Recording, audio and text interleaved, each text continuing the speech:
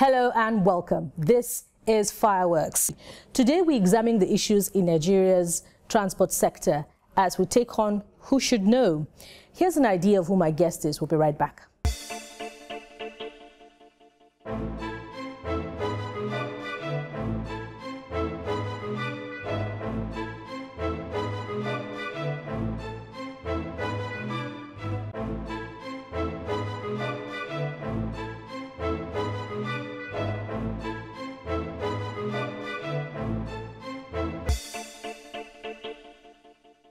Thank you for staying tuned. I am Bukola Samuel Wemimo. My guest today is the Honorable Minister for Transportation in Nigeria, His Excellency, Mr. Rotimi Amaechi.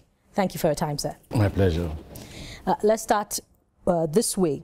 It is heartening to know that the Abuja-Kaduna rail project has kicked off and it's begun to contribute to growing the economy, especially in Kaduna State.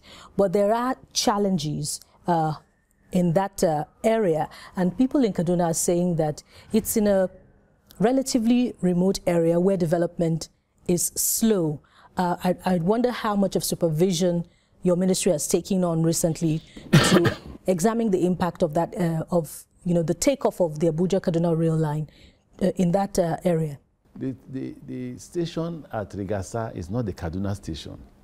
It's a Rigasa, is a small station for the small community. Unfortunately, the big station will come when we start constructing from Ibadan to Kano, because what you have from Kaduna to Abuja is a spur, just a spur for those who, the rail is running from Lagos to Kano. So if there are people from Lagos to Kano who want to go to Abuja, when they get to Kaduna, they then board the rail line going to Kaduna, and going to Abuja, I mean. So they stop not at Rigasa, they stop at the train station in Kaduna and then take the train going to Kaduna, Abuja. And you will pass Rigasa as one. It happened yesterday that we did that analysis in the ministry. We tried to analyze to people who came to ask that the Rigasa station is being run down and the volume of passengers is higher than it. I said, yes, Rigasa station is a small station meant for the small community. When we build that big station that will take 1,000 to 2,000 persons, then you will not see. Currently, the population of Rigasa station is for about 15-10%. But is there a main terminal in the Kaduna metropolis itself? There is, but it's not yet it's not being constructed, because it will be constructed when we're doing the Lagos-Kano. Because Lagos-Kano will pass through Kaduna. So it's an ongoing process? Of course. But are you also aware of the reports of corruption that is bedeviling activities at the Rigasa station? I've heard of that. My response to it is, first, it may be true or may not be true. Why would you say it may be true or may not be true? The number of coaches we have, about 4 coaches, multiplied by 30. And one out of the 4, just one that has first class. So if 30 persons come to buy tickets at what's it called, Idu, in 1 hour, if you sold 30 tickets, when the rest come, they say people are hawking tickets and all that. But it's okay, well, I've ordered for investigation. But my personal investigation, by the way, I've spoken to locals in that community, and they say that when they go to pick their friends who are coming from Abuja and other parts of the country who are applying that route via rail, that they have to pay money to the tune of 5,000 naira, whereas what really they should pay is 1,000 naira for tickets.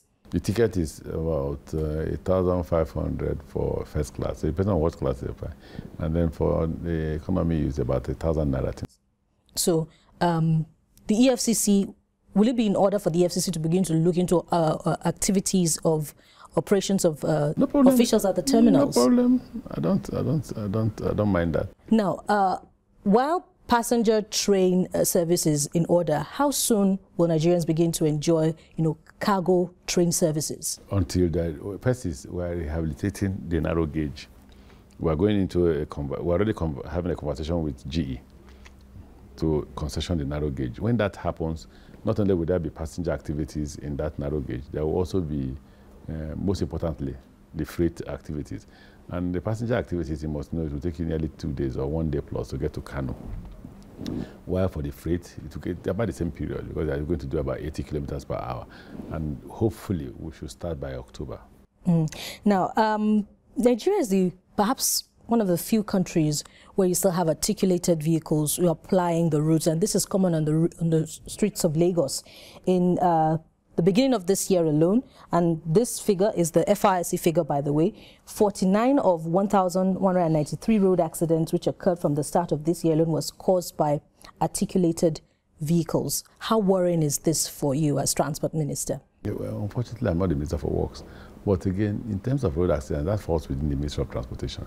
You see, we are at the stage of construction. They need to put down the rules, the speed limits, what you do for which you should be taken to court. We need to begin to enforce the law and prosecute those who disobey traffic regulations.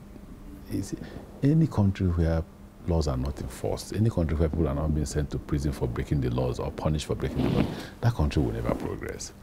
That's the problem we have. People are not being punished for breaking the law, so other people will break the law. But it shows that somebody is not doing his job. Well, that's what I'm just saying here now. I'm saying that somebody needs to punish those who are breaking the law. The Minister of Transport does not have the responsibility to punish those people. Our own is to set the rules. We make the policies when it comes to land transportation or mass transit. Implementation of those land transportation rules are located in the states, not at the national. Well, we're still talking about your government, Honorable Minister. You know, year after year, lives of people have been lost needlessly. My worry is that TVC should know that we are in a federal government. We have limitations. I can't go to Lagos now and say, after making rules about speed, even speed limit, I don't know, I'm not sure if it's Minister of Transport. Let's assume that Minister of Transport makes the speed limit regulation. I cannot enforce it because transportation is on the concurrent list, and there are our responsibility is to make rules, which we make from time to time, and then the responsibility of the state government is to enforce those rules and to also pass their own laws as it pertains to road transportation. Now, let's move to ports. Ports workers say that they're yet to feel the impact of your leadership at the ports as they complain that the situation of things at the terminals are deplorable. What are their complaints? They complain that the jobs are not coming in as often as they used to, off-dock jobs, and then the congestion at the ports. How would they come in when importation has slowed down? We are gradually coming out of the economic recession. Even you can feel the fact that we are coming out of economic recession. Do you feel the same way you were feeling 8 months ago? That's debatable. I'm asking the price index of consumer goods in the market that's why everybody goes. Has not changed. That's why everybody goes. And yet the government tells us that we're out of recession. We didn't say we're out. We're saying we're gradually coming out of recession. Gradually coming out of recession. That's where everybody goes. Everybody goes to the only indices you check for is food items. But how often do you visit the markets to purchase? I sell. I'm a chicken farmer. I'm losing money because as at last year, we were making 290 naira per day old chick. Now I'm selling at 50. When it goes off, you know, the poultry farms, the price changes because of cost of transportation. No. Yeah, that's why we're coming to. That's the area I was going to speak to you. That you see, one of the reasons for which there is this price differences in the market is the cost of transportation. And government is doing quite a lot to improve on transportation. Now, when I spoke to you, how desperate we are to revive the narrow gauge. It's not because we want to go and stand at the rail and say, oh, see, we revive narrow gauge. It's because we know that immediately you revive the narrow gauge, they are able to convey farm produce to the market, and that will crash the cost of food items. We are doing everything desperately to ensure that price of food comes down, because that's the only ground on which you are assessing the government. You're not assessing the government in other areas. You're not assessing the government in terms of good roads that are now being put in place and being fixed. You're not assessing the government now that the government is making an effort to ensure that if you're coming from Lagos, as they claim you're coming from, then you should be able to board the train and get here in 6 hours by train. We can talk a lot more about the cost of transportation impacting on the price of food before it gets to the final consumer, but we'll spend a lot of time on that. Let's go back to ports, and earlier I mentioned port congestion. Let's look specifically at the Apapa port. The infrastructure around that area is a major source of concern for stakeholders doing business. What infrastructure are you talking about? The bad road in that area. Exactly. Now that contractors are mobilizing to site, that's when the complaint is loudest, right? I've always said to Nigerians, please be patient. We know you are in pains. see, the difference between us and the previous government is that we're a government where the ministers live with the people. There are no big houses. Some of my colleagues live in Gwarempa. I hope you know where Gwarempa is. Some of my colleagues live in Apo. There is no mansion like Ministers Hill. There is no Maitama. Very few persons among the ministers can afford to rent Maitama. Our house rent per year is 4 million naira, and it's not paid in bulk. It's paid on pro rata basis, on monthly basis. So we know the pains you're feeling. And so when it comes to Apapa, I've gone there as Minister for Transportation. I've gone there. That's why you saw that there are 3 parties are contributing to ensure that MPA is putting money. It's not our responsibility to do that. It's the responsibility of the federal government through Ministry of Works. But to make sure that happens speedily, we are able to contribute.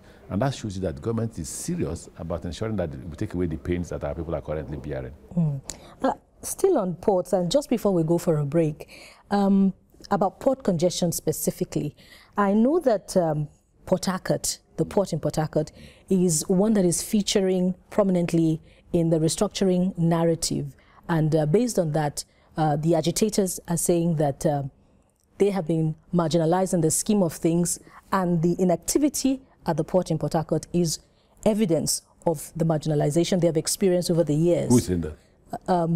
The Biafra agitators. And I want you to comment on that. But that will be after the break. You're watching Fireworks. Today I'm taking on the Minister for Transportation, Honorable Rotimi Amaechi. Stay with us. We'll be right back.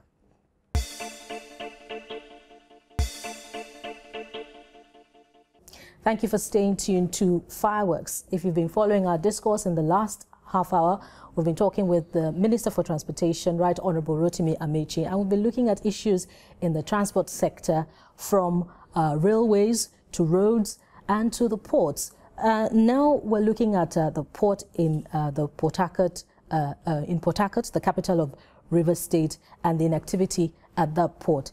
How much of attention is government paying on it, paying to the port in Port Harcourt, such that there can be vibrance in other ports in other parts of the country away from the Apapa port in Lagos? You know I'm from Rivers State. Absolutely. You know that the capital of Rivers State is Port Harcourt. You know I was the governor of Rivers State. Do you think I'll be here, and if there's anything I need to do to ensure that the Port Harcourt seaport works, I will refuse to do it? Tell those militants, first and foremost, I don't believe in Biafra. Tell those militants that are agitating that first they need to stop agitation. It is part of the agitation that is causing the crisis. You have crime, you have people being beheaded, and you think how many people will import from there? The port is ready. If you bring your ship, it will take your ship and offload and take out the goods that you have brought. But you were governor for 8 years in Rivers State. To what extent do you take responsibility for the insecurity in Rivers State? Did you hear about the killings in Rivers State when I was there? Did you hear anybody was beheaded when I was governor? Apart from the first few months when I came in, and there was kidnapping here and there, 1 or 2 assassinations. By my second year, all that stopped. Did you have that? No, but that's not the issue, because I don't want to politicize the conversation. Let's dwell with the issue of transportation. When it is time for campaign, then we'll address those issues. We'll ask to know the number of persons that have been beheaded and why they were beheaded and who was behind the beheading. So the governor has to address insecurity before we can talk about that. And by the way, Port Harcourt is not part of Biafra. But shouldn't politicians should be held responsible for the heated situation in Rivers State? You're not a politician, so we'll hold you responsible. I'm a journalist. Then I'm a literary critic. If we go by your qualification, I'm a literary critic. You want me to be specific? Yes. What about the tension between you and the current governor? You see, let me tell you, as a governor, by experience, the responsibility of government, you take an oath that I swear, that's the only thing for which you can be impeached for. You can't be impeached for not doing rules, water or light. That's inefficiency, right? The oath you take, oath of office, I swear that I will uphold lives and properties. The day you're not able to uphold lives and property, you either resign or the State Assembly should impeach you, because those are impeachable offenses. When I was governor, nobody ever accused me of killing anybody. After leaving office as governor, I have never been accused of killing anybody. Currently, they're accusing the current governor of killing people. If he's not killing people, what I realize that if he's not killing people, his government is not reacting to that, and that the voices are known to him. Some of them are appointed to hold public offices. They are council chairmen, they are known killers are holding public offices. In my time, you don't even greet me. If you're a known murderer, and that's not because of government policy. But the accusations are back and forth. What? As the PDP makes, as the APC makes accusations of against the PDP perpetrating violence, especially during the elections in Rivers State, the PDP makes the same against the All Progressives Congress. They should show us one person from PDP that has been killed during an election. Then we'll show them, if they show us one, we'll show them 50 of APC members. Their usual strategy is they kill a week to election. They will behead like 5 APC members, the rest will run. Then they will have a feast day. That's the usual strategy. So how did your relationship with the current governor, your former chief of staff, degenerate to this extent? I thought we agreed that this interview is about transportation. We'll talk about Rivers politics inevitably. See, I think we are being unfair to the governor of Rivers State. You know why I say we are being unfair to him? It is wrong to assess him now. Let him have his 3 years to 4 years. They will compare how much he has received to how much I have received. Right? And compare what he has done to what I have done. If you want to do 2-year comparison, or 3 years now, he's doing his 3rd year. Towards the end of this year, he should begin to compare his government. Then I will say to him, by my first tenure, I had built, out of the 150 health centers I had built close to 90. Completed and hired medical doctors. By my first term, 2nd to 3rd year, before we begin I had hired. You started politics. I didn't want to go there. By my 3rd year in government, I had hired the first 200 doctors. I met 200 doctors in the employment of Rivers State. By the time I left, there were 600, meaning I hired 400. Right? Now, what the governor does, and I don't know, that's why I say, you don't bring me into the Rivers politics until it is right. What the governor does is to shout corruption, corruption, corruption, corruption. He takes away the argument from the issues.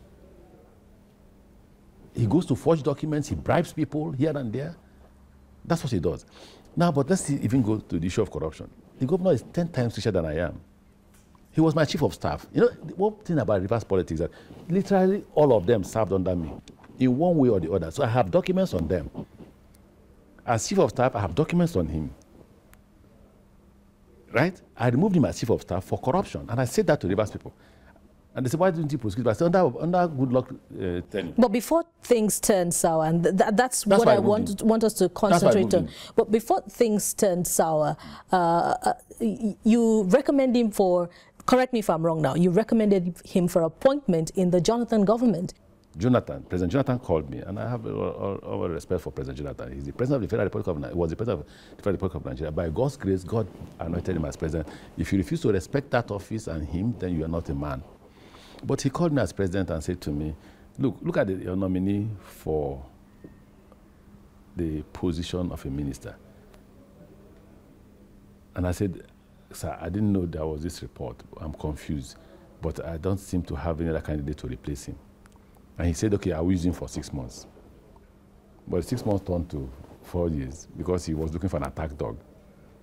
So if President Jonathan called me as governor of the party and showed me an EFCC report on him and an SSS report on him, there were 2 reports, EFCC and SSS, saying he was corrupt. Whether I begged for him or not, he as president, who was fighting corruption, according to him, had the right to say, Amaechi, no, I will not take this man. So when that same man gets about corruption, you ask him how. But if you removed him from office on grounds of corruption, he also accuses you of squandering Rivers State funds to the tune of 30 billion naira. He's the governor, and when he became governor... He's the governor of Rivers State. He should go to court. And when he became governor, by the way... You know by now, the judiciary is... I don't know what to say about the judiciary in Rivers State and all that, but let him go to court. You know, if I were him,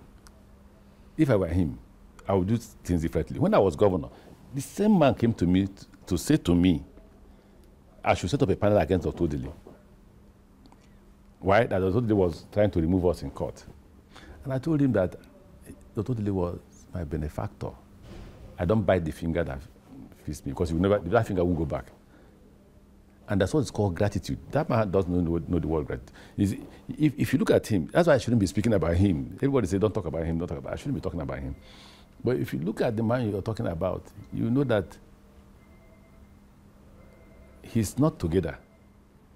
He seems to be under an influence. Whatever influence it is, I don't know. As governor of Rivers State, I never smoked. Till today, from birth, I never smoked. From birth, I never have taken alcohol. But go and do a research on my governor. And when he took office, just upon your exit, he led newsmen around the government house and talked about how the State House had been plundered. You believe that? You believe I've been governor, I've been speaker for 8 years. I didn't plunder or take the official residence of the speaker, which others were doing. I left it. As governor, is when I'm living as governor that I will carry chairs, table, spoon. What am I doing with them? I can't afford it. First, the law says the Rivers State government will build a house for me, and they built one. The law says the Rivers State government will furnish the house, and the house was furnished. So what am I doing with those things?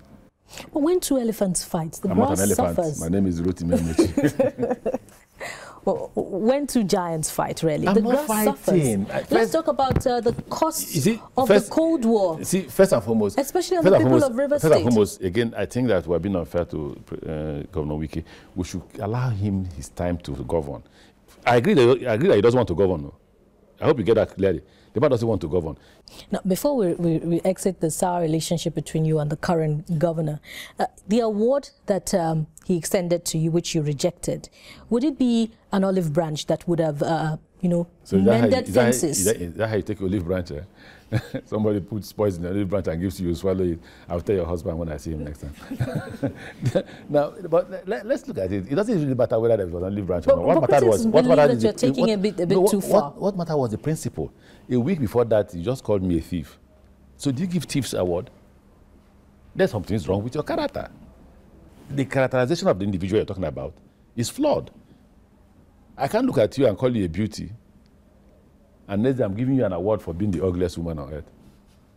But then political watchers say the next moment they see you at an informal event, you're exchanging pleasantries and you're laughing. Never, never. I'm a bit too principled.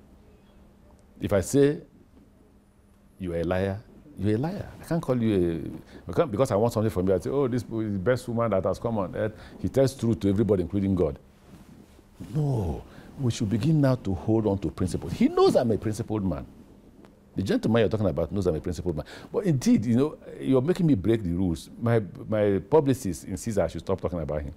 Now, I don't know what led us to this. My publicist insists I should stop talking about it, but it's not an issue.